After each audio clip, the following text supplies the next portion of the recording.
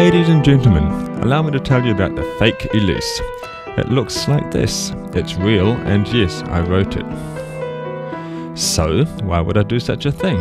There's already a real Elise and Beethoven wrote it. In fact, it's called the Fur Elise. Well, truth is, I already knew that it's one of the most popular pieces of music ever, so I thought it would be a fun idea to write a piece of music that sounded just like it while also being quite different. You'll hear me use a keyboard to play these examples using piano samples, and they sound fine, but I actually wrote the Fake Elise to be possible to play on my Moog synth, so that is what I'll play the piece on at the end of the video. One of the things that I think makes Beethoven's piece popular is that the opening motif is used so often that it becomes an earworm. In other words, once you hear the piece, you hear the motif so often that you can't forget it. Here's one is like this. To make mine a bit different, I deliberately started in a different key, and I deliberately went in a different sort of direction. To use musical jargon for a moment, Beethoven used a trill, and I used a turn. Beethoven then does this kind of arpeggio figure. I didn't want to do anything like it just because I wanted to be different. Here's what Beethoven did. Here's what I did.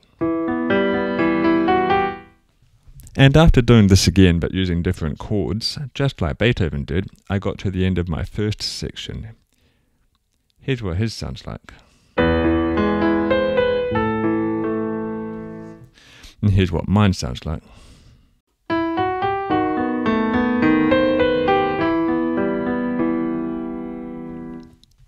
So far, too easy. After that, Beethoven went into the relative major key, which for him was the key of C major.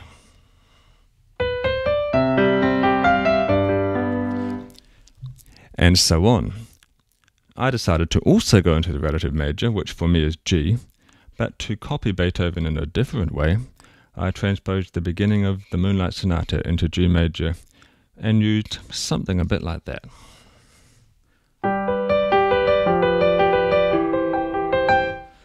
And so on. Then I had to find a way to get back to the theme. I decided to borrow another trick from Beethoven that he uses later on in the Fur Elise, a big downwards chromatic scale. People love that because it leads just magically back into the theme.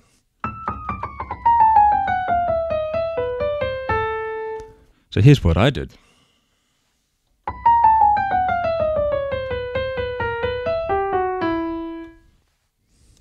Finally, I'm going to have a go on the Moog synth.